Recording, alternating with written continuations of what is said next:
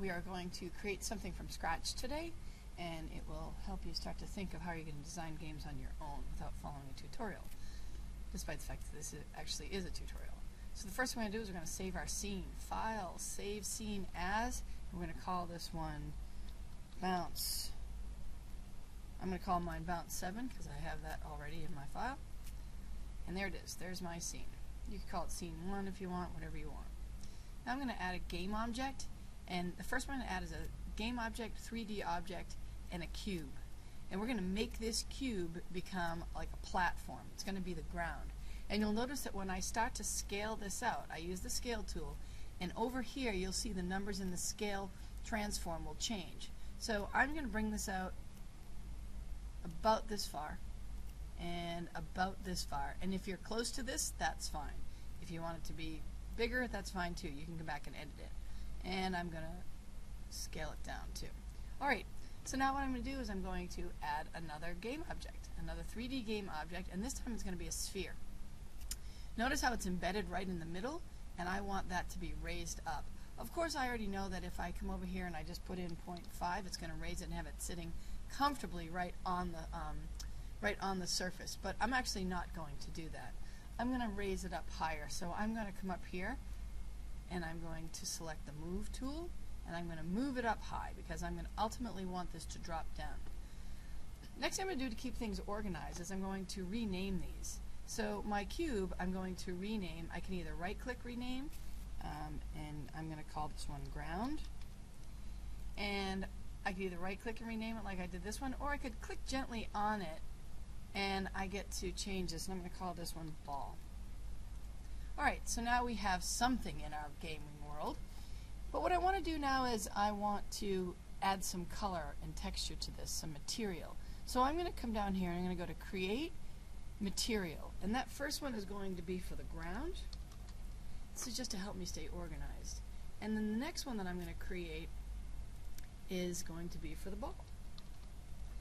Alright, so now I can edit the properties of what I want this material to be. So I'm going to select the ground first. And when I do that, I look that over here in the inspector, here's my options. Now, I could have had a graphic I wanted to put in here, but I'm going to go with a solid color. And I'm going to go with a darker color, like that.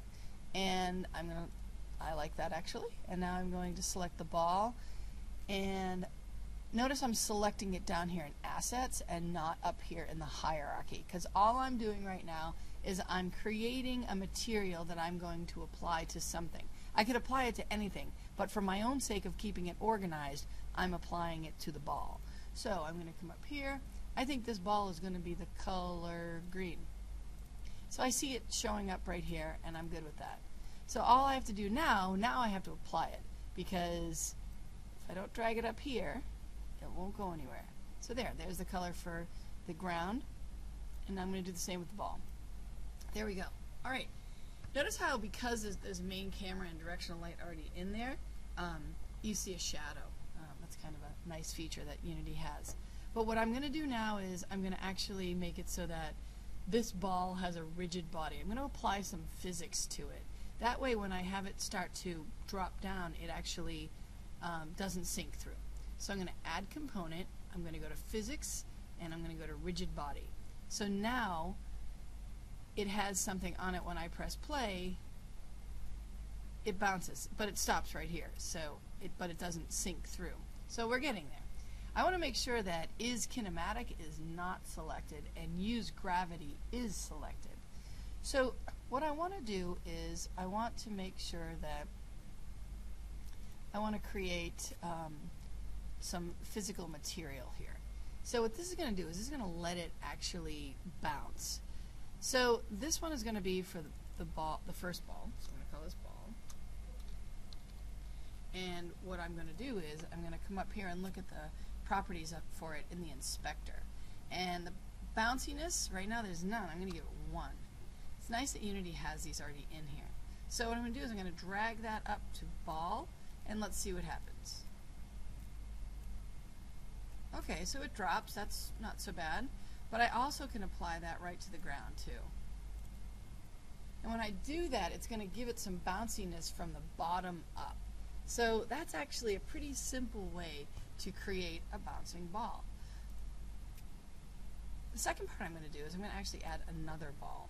So I want to see if you can try to figure that piece out on your own. So I'm going to pause the video here and have you try that on your own.